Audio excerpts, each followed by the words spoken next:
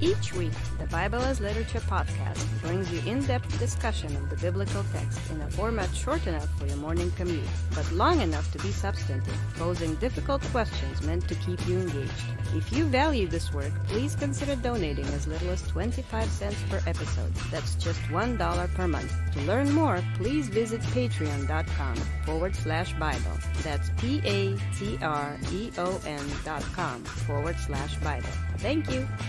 Hi, this is Father Marc Boulos with the Bible as Literature podcast. The proclamation of the forgiveness of sins is integral to the content of the gospel. After all, it was the forgiveness of sins that opened the path for Gentiles to become children of the Bible. In the Gospel of Mark, the sharing of this news is the single priority of Jesus Christ. So much so that Jesus is constantly on the move, teaching and preaching. With this in mind, it seems odd that Jesus would say, "Whoever blasphemes against the Holy Spirit never has forgiveness." It seems odd, that is, until you realize that Jesus is frustrated with those who willfully oppose his Father's teaching. You know, that teaching where everyone is forgiven, no matter who they are, where they pray, or who claims them as family. Richard and I discuss the Gospel of Mark, chapter 3, verses 28 to 35. You're listening to the Bible as Literature.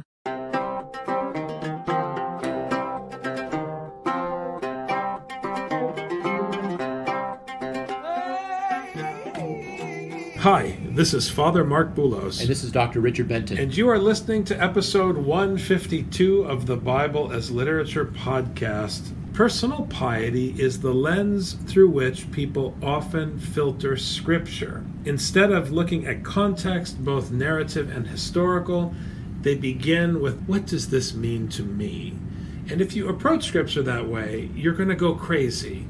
And one classic example is this morning's passage, which has been taught wrong in church school for as long as I can remember, and left countless children fretting over whether or not they're going to hell, which is this idea of the one sin that can't be forgiven, which is the sin against the Holy Spirit. People hear this and they start thinking, did I have a bad thought about the Holy Spirit? What does it mean to disobey the Holy Spirit? Oh my goodness, if I disobeyed the Holy Spirit or blasphemed against the Holy Spirit, am I done for life? All of this kind of talk is so far off track from what's actually happening in the text, because we approach everything as an individual. We individualize the Bible, and it doesn't work. And it's funny, people even say, I've had people say to me, Father Marc, how can you apply the Bible to society? The Bible is meant to apply to individuals. Not the way that you mean it applies to individuals. It applies to individuals a la the Gospel of Mark, which means it blames you for what's happening to the group, but the issue is the group, not the individual. People use it and twist it for all different reasons because they think that the Spirit has something to do with emotions, or they think it has to do with who knows what. People make it up. People fill in the blank because nobody has an accurate way of understanding what this Spirit is. Let's talk about the way the Spirit functions in Acts. The Holy Spirit is what guides the apostles to go where they need to go, or prevents them from going someplace, so that they can teach and deliver the message. The wind that moves to and fro upon the face of the earth in the New Testament, in the Gospel of John, is the wind that God blows upon the earth in the Old Testament. It's the wind that man can't control. It's the wind that has its own will. It's the wind that only God can control. The Spirit carries the word wherever it wants to carry the word. As we talked about when we were doing Ecclesiastes, a metaphorical phrase the Bible uses for foolishness is someone who tries to shepherd the wind. You can't control it, you can't guide it, you can't lead it, you can't move it. It goes where it wants to go. Only the Lord could still the waters by controlling the wind. That's why Jesus can still the waters with a word. Only the Lord has control over the elements. It's classic biblical imagery. So it's presumptuous to imagine that you can control where Jesus carries the scroll in the first 3 chapters of Mark. Don't forget the beautiful passage from Ezekiel 37, where we have the dry bones. The dry bones are animated by the wind, by the Spirit. It's the same word, ruach, in Hebrew. But how does the wind enter into the bones? The Lord says to Ezekiel, prophesy. Prophesy, and this is what allows the Spirit to enter into the dry bones. Teaching the Word, preaching the Word goes right along with the Holy Spirit. The Spirit is what animates the body, too. It's what animates the human being. But you can have different kinds of spirits motivating the human being. You can have a spirit of the devil. You can have a Holy Spirit, a spirit of God. So one has to be careful of what spirit one is manifesting in one's actions. The key in Mark, when we talk about the sin against the Holy Spirit, which we'll hear from Jesus in just a moment, is that it pertains to one's position relative to the movement of Jesus. If you are trying to undermine Jesus by accusing him of being the Satanas, which is what the Pharisees just did in the previous section, or if you are one of those who are nearby him, listening to him, who want to seize him so that he can't move to teach more people. If you're one of those among the selfish crowds who are interested in getting something for themselves from Jesus and don't care about his greater mission. If you are any of those functions in Mark, you are committing blasphemy against the Holy Spirit, because by blocking Jesus for whatever motivation or reason, by blocking Jesus, you are working against the agenda of the Holy Spirit. The agenda of the Spirit is to carry the Torah, the scroll of God's teaching, out to the nations. So if you want to properly contextualize the sin against the Holy Spirit, it's when you're sitting in a parish meeting and someone says, we should have an extra session of Bible study, and everyone rolls their eyes and says, no, we don't have time. That's the sin against the Holy Spirit. And the reason it can't be forgiven is because if you are not enabling the teaching, there's no hope for you. It's not magic. It's not like a curse or a blessing in a pagan or a secular sense, like a superstition. If you're preventing it from going out, then your profession on your lips that you believe in this teaching is nullified, because you can't manifest both a prevention of the word from going out and trust in the word at the same time. How can you be forgiven of your sins when you are not enabling the teaching that explains to you that your sins are forgiven? That's the sin against the Holy Spirit. Truly I say to you, all sins shall be forgiven the sons of men, and whatever blasphemies they utter. But whoever blasphemes against the Holy Spirit never has forgiveness, but is guilty of an eternal sin. So like you said, Father, this is not saying don't step the wrong way or else you're going to hell. That's not what it's saying. It's saying as long as you prevent the teaching and oppose the teaching, God cannot remove that sin from you. Now the specific example in the next verse, verse 30, that aroused the anger of Jesus, that aroused the ire of Jesus, is the fact that not the crowds, but specifically the elders and the teachers of the people uttered a lie. Those who are responsible for carrying the teaching out not only were blocking it, but were uttering lies willfully in order to block it for selfish gain, because they were saying he has an unclean spirit. So the ones assigned to teach, the Pharisees, are uttering a lie. They know Scripture. They see the work that Jesus is doing. They hear him teach. They know better, and yet they oppose him. It's willful, selfish rationalization. It's like at work when you know someone is right, but you still argue against them just because you don't want them to be right. And if you're dealing with the Lord, the Messiah, the King on the Lord's mountain, Zion in the heavens, and he is bringing to you God's teaching, and you rationalize for self-justification against him and lie about him, how can you be forgiven? How?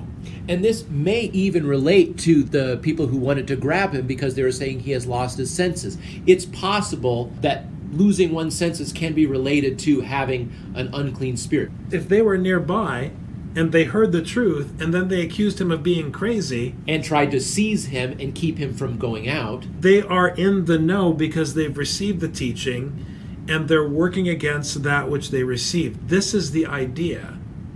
It's when you know the truth, but you willfully work against it in order to serve your own agenda. There's a reason that Jesus refers to the devil as the father of lies. Because when someone tells lies, no matter how small, those lies work against their own well-being over time. And lies multiply themselves. Lies undermine whatever little bit of honesty is left in a person. And it gets to a point where they become crazy. And there's nothing anyone can do because there's no baseline. And we've already seen the psychological problems of the scribes and the Pharisees and the people, because Jesus has repeatedly pointed out their false presuppositions. The basis for insanity is the false presupposition. It begins with incorrect brain pathways attributable to dishonesty. How can you forgive dishonesty if people live in a fantasy? That's the sin against the Holy Spirit. Oh, well, I've been telling people all along they should be out on the street corners preaching the gospel to every passerby. If you're not doing that, then you're sinning against the Holy Spirit. We're not saying that, because the person who's preaching on the street corner may not understand the way that the Holy Spirit is moving outside of his own sphere of understanding. We see these communities where we would not expect the Holy Spirit to be functioning, in a church unlike ours, in a religion unlike ours, in a people unlike ours. We cannot prevent the Holy Spirit from functioning there. This is also a sin against the Holy Spirit. The best defense against falling into the trap of the lie and self-delusion and the blasphemy against the Spirit, where you would be so self-serving that you would trash Jesus Christ publicly, the best defense against that is to constantly put yourself under judgment and to put your own shortcomings and your own mistakes and your own selfish interests on display for others to critique. That is the best path.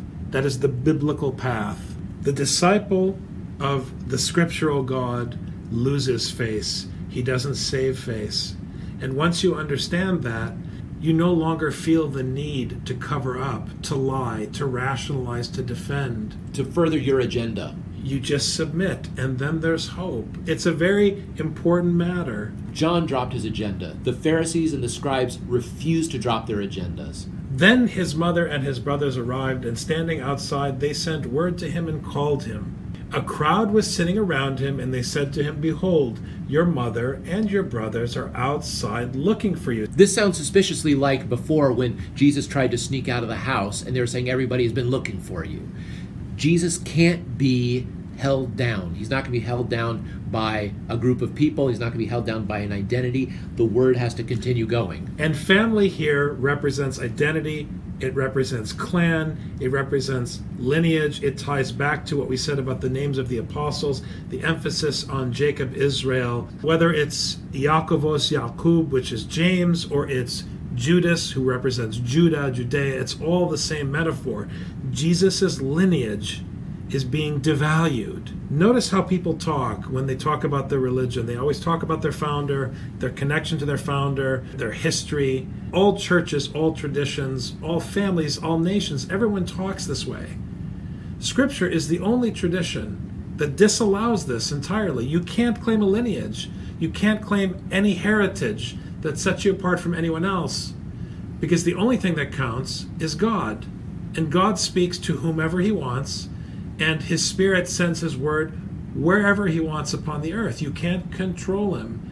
And notice, the family comes in as another mechanism of control. Jesus, your mom is here. Your brothers are here. You have a place in the world. Don't forget. And what does Jesus say? Answering them, he said, "Who are my mother and my brothers?" Are you kidding me? Who are you going to claim as my mother? Do you think because Mary gave birth to me that I belong to her? Which is how people talk. Here, the mother and brothers want to, just like the people who wanted healing, wanted a piece of Jesus. And Jesus can't be stopped. Jesus has one affiliation, and that is to the one who needs to hear the teaching. That's it. That's all he does. Even those who already heard the teaching, he has less interest in than those who need to hear the teaching. Looking about at those who were sitting around him, he said, "Behold, my mother and my brothers. Don't tell me who my family is. My family is the human race." This is exactly how Dr. King spoke in the 60s. We are all God's children, and we all have one Father. And if you can't treat the mother of your next-door neighbor as though she were your own mother, if you're trying to defend your mother, which is how people are, they put their family first, this American expression, family first, is evil. It's anti-scripture. What do you mean family first? And the people that are all trumpeting this expression are all Christians, as though somehow this is a Christian value. No, the biblical value is that God is our Father, which makes everyone our family. So then, if you're going to believe that, then family is first, which is what Jesus is trying to do. He's undermining the presupposition of who owns you. Who owns Jesus? The people who own Jesus are the ones who have not yet heard the teaching. Those are the ones Jesus is out to serve. For whoever does the will of God, he is my brother and sister and mother. The affiliation to, as you say, God as the Father, and not these people who entered the house as your brother, sister, and mother. These are what define Jesus' affiliation. So far in chapter 3, we've seen everyone want a piece of Jesus. The Pharisees want to define who he is. His disciples want to define who he is. John's disciples want to define who he is. Now this mother and brothers want to define who he is. The people, the crowds, the people who want healing want to define who Jesus is. And Jesus is one thing. He is a word that is to go out to the nations, and only a few people who are themselves without words, or who are with very few words around Jesus, are the ones who actually believe in him, who actually trust in the word that he's going to teach. Thanks very much, Dr. Benton. That's a wrap for this week's episode. I want to remind our listeners to visit us online at ephesusschool.org. Please join the conversation, give us your feedback, your comments, and we'll continue to work on this collective Bible study. All right, see you online. Take care. Thank you, Father.